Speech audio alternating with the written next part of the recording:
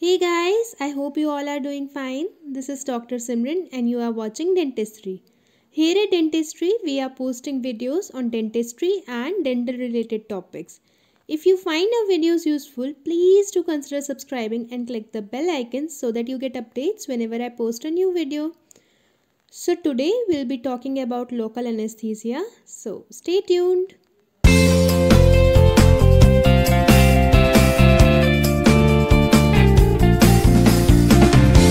So today's topic will be local anesthesia. So how can we define local anesthesia? Local anesthesia can be defined as a transient, that is short-lived, reversible, it is reversible and is not permanent, loss of sensation in a circumscribed area of a body, in a particular area in the body, caused by either the depression of the excitation of the nerve endings or an inhibition in the conduction process of the peripheral nerves without the loss of consciousness. So, it is defined as a transient reversible loss of sensation in a circumscribed area of a body caused by either the depression of excitation of the nerve endings or the inhibition of the conduction process of the peripheral nerves without the loss of consciousness. So, coming to now what are the properties of an ideal LA agent? So to remember this, remember instead. So it should be non-irritant and produce no local reaction to the tissues. There should be no permanent alteration of the nerve structure. Okay, so there should be no systemic toxicity. The time of onset it should have a rapid onset of action. It should be effective both topically as well as when injected. The duration of action should be sufficient. There should be no allergic reactions and it should be stable and undergo biotransformation in the body, should not interfere with the healing of the tissues and should be compatible with the vasoconstrictor drug. It should also not be expensive and most importantly it should be reversible. The agent should be reversible and it should be able to get sterilized. It should be capable of sterilization. So, we'll now see the various theories for the mechanism of action of LA. So, first of all, we'll see the acetylcholine theory. According to this theory, LA interferes with the action of acetylcholine and leads to conduction blockade. But according to this theory, acetylcholine is a neurotransmitter at the synapse and is also involved in the nerve conduction along the body of the neuron. We do know that acetylcholine is a neurotransmitter at the synapse, but there is no such evidence showing that acetylcholine is involved in the neural transmission throughout the neuron. So this theory can't be accepted. So we'll now come to the calcium displacement theory. So according to this theory, when LA is given, calcium ions are displaced from the nerve membranes. So we'll see that calcium ions gets displaced from the nerve membrane. These are responsible for controlling the permeability of the sodium ions and thereby leading to conduction blockade.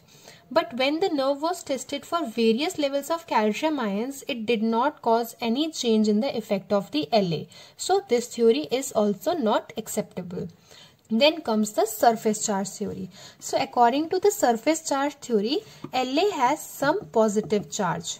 Has some positive charge. So when the LA binds to the nerve membrane, okay, so what it does is it changes the electric charge on its surface and make it more positive, thereby increasing the threshold potential. Threshold potential is increased and thereby conduction blockade. But evidences have shown that LA does not interfere with the resting potential. LA acts within the membrane and not on it, and LA molecules of uncharged LA agents can also cause conduction blockage like bupivacaine. So the next is the membrane expansion theory. So according to this theory, LA diffuses in the hydrophobic regions of the membrane. So LA diffuses in the hydrophobic regions of the membrane. So when LA is administered, it diffuses in the hydrophobic regions of the membrane. Thus, reducing the diameter of the sodium channels. And suppose this is the membrane, this is the sodium channel. The membrane, after the administration of the LA, when it diffuses to the hydrophobic regions of the membrane will expand, and this will lead to the reduction in the diameter of the sodium channels, thereby preventing the sodium ions permeability. It has been seen that membrane does expand and become more fluid after the administration of the LA, but there is no evidence of this expansion being the reason for the conduction blockade. But anyhow, this gives way for the next theory, which is the most acceptable theory, which is the specific receptor theory. So what is the specific receptor theory? According to this theory, LA agent acts by binding to the specific receptor on the sodium channel in the nerve membrane. So this is the sodium channel, and LA agent will act by binding to the specific receptor on the sodium channel in the nerve membrane, and this will lead to reduction in the sodium permeability. So sodium permeability is reduced or completely eliminated, and hence the conduction is blocked. And this is the most accepted theory. So by now we have discussed about the theories of mechanism of action of LA. Coming to what is the mechanism of action of LA? By now we know that LA acts by blocking the nerve conduction. So before coming to how the nerve conduction blockade takes place, we should have a basic idea of how the nerve actually conducts. So in a resting membrane potential, when the nerve is resting, the nerve possesses a resting potential that is negative electric potential of -70 millivolt that exists across the nerve membrane. That is, the interior of the nerve membrane is more negative, relatively negative than the exterior of the nerve membrane. So when there is a stimulus that excites the nerve, there is an initial slow depolarization. So there is an influx of sodium ions through the sodium channels, and this electric potential is now becoming more positive due to the influx of the sodium ions. When the falling electric potential reaches a critical level, extreme rapid phase of depolarization takes place, and when this happens, at the potential that this happens is called as the threshold potential or the firing potential. At this phase, rapid depolarization occurs. Now there is a reversal of electric potential across the nerve membranes. So now the net charge has now changed. Inside is more positive and outside is more relatively negative because of the influx of more and more sodium ions. Okay, so this is how the nerve is conducting.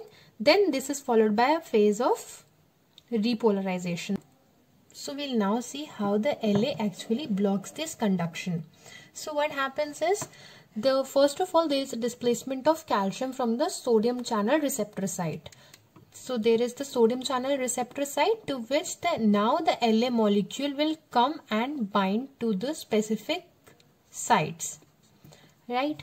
Now as this LA molecule is in unionized form, so it can easily go through the phospholipid layer of the nerve membrane, and inside there are H+ ions which will lead to the ionization of the LA molecule. Now this LA molecule, which is now ionized, will lead to the blockage of the sodium voltage gated channels. So now the sodium voltage gated channels will be closed. So there won't be any influx of sodium ions. So sodium ions now cannot go inside. So this will lead to the decrease in the permeability to the sodium ions. Then because of this, there is a depression of the rate of electrical depolarization and failure to achieve the threshold potential. So the threshold potential is now not achieved, and lack of development of the propagated action potential. There won't be any propagated action potential, ultimately leading to conduction blockade. So now the conduction blockade has taken place. So that's how LA blocks the nerve conduction. So that is all about the mechanism of action of local anesthesia. I hope you like this video, and if you do, please show some love by giving it a big thumbs up. Also share it to your friends to make their life easier as well. And do not forget to subscribe to the channel for more such videos. And any kind of feedback is highly appreciated. See you until next time. Thank you.